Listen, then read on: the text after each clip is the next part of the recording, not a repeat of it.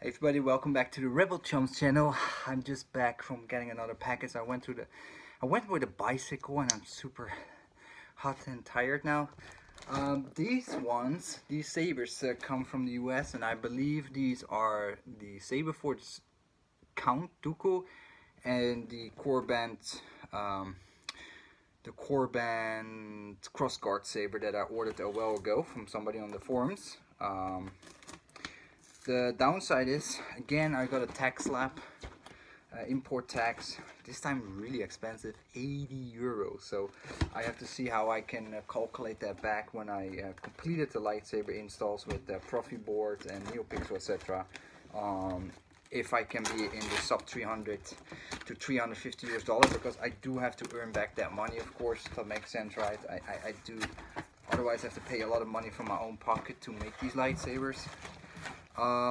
The person that sold me the lightsabers had a bit of a delay, and to make it up to me, he included this magazine. That's really nice of him, Darth Vader. So that's cool. Thank you very much, dude. I appreciate your understanding and shipping the saber to me. So we got the Dooku here. What you can see, it's pretty damn massive. Actually, looks like they opened it, or I don't know. But it seems like a lot of people said that the Ultimate Works Count Dooku is the best on the market. Unfortunately, it's no longer for sale. I did review that Count Dooku a while ago, but this is the version of Saberforge. Of course, Saberforge is known for their oversized hilts like Alto Sabers. And Jesus, oh my god. This thing is huge. Oh my god, this thing is ridiculous. This thing is way too big. Oh my god. It looks nice though. It's a nice saber. Yeah, geez. This thing is super oversized. So apparently this saber contains a soundboard, etc, etc, etc. But it has some issues. I need to open it up. I need to take a look what's wrong with it inside. It has a tri-crease setup, so maybe I can solve it, most of the parts, and just maybe have to replace the soundboard or the speaker. I have no idea, but we will find it out once we gonna open her up and take a look inside. What can be wrong? Yeah, the Count Dooku. Yeah. It's the first time I see this one for Saberforge, and honestly, guys, this thing is way too big for Count Dooku's lightsaber. It's like my hand. Like if I hold him in the bottom, you can see how big this thing is. This is my upper arm. This is Alto Saber sizing. Anyway, it's nice to have. I'm gonna review it, of course, and then some bubble wrap with some, I think, some stuff he added as a makeup for shipping a bit late. And this is the crossguard. I'm excited for the crossguard from Corband. Every time I see the pictures, I'm always very excited to get one myself. And here's one.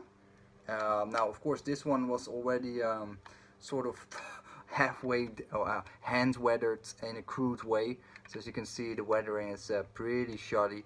So what I'm thinking about is polish this up. Just polish it up, just elbow grease it, and then re-powder coat this whole thing maybe, or this section.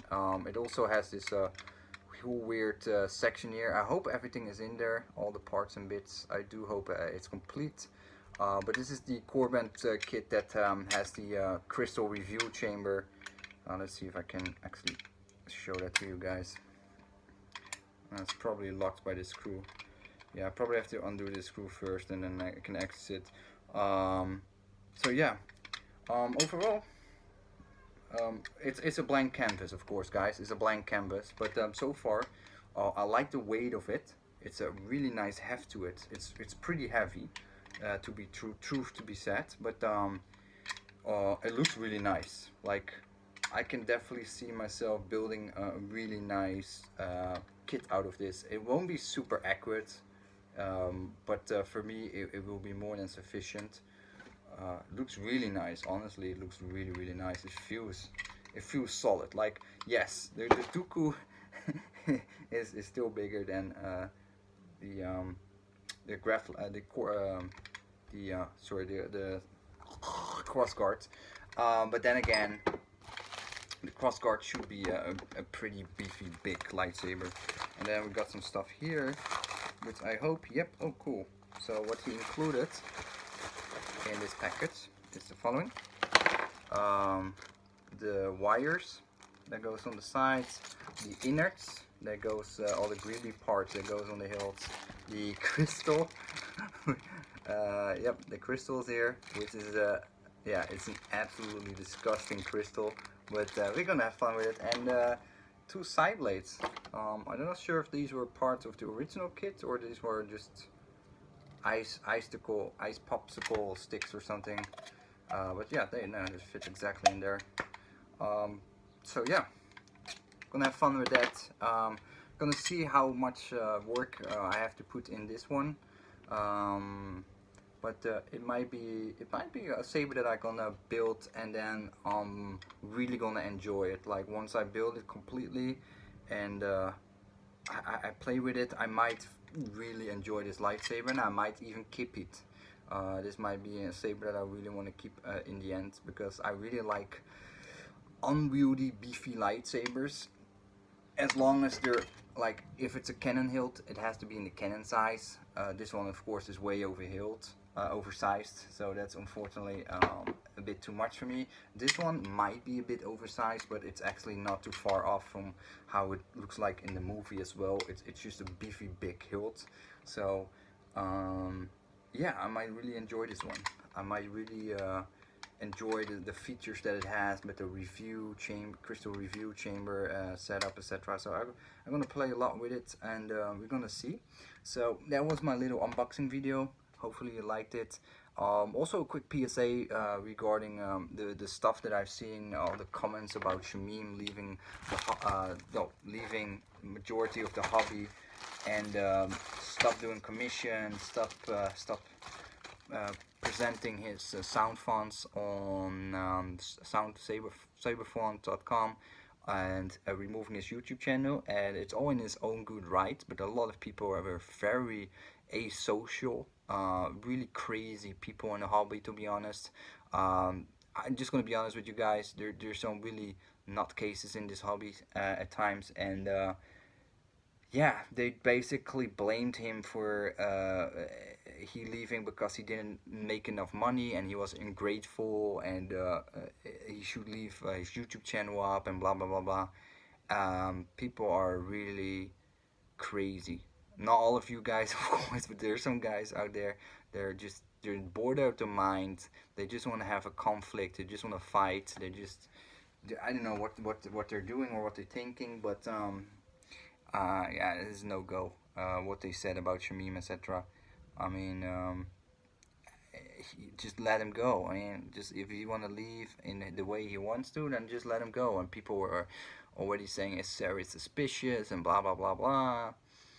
Whew, there were some really nasty comments out there. So anyway, Shamim got plenty of experience with it. I have plenty of experience by it by now on YouTube and Facebook, etc.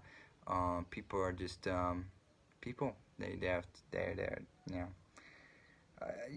The safe haven of this hobby is not as safe as you think it is. Like if you think nice and nerdy, it's gonna have fun and geek out.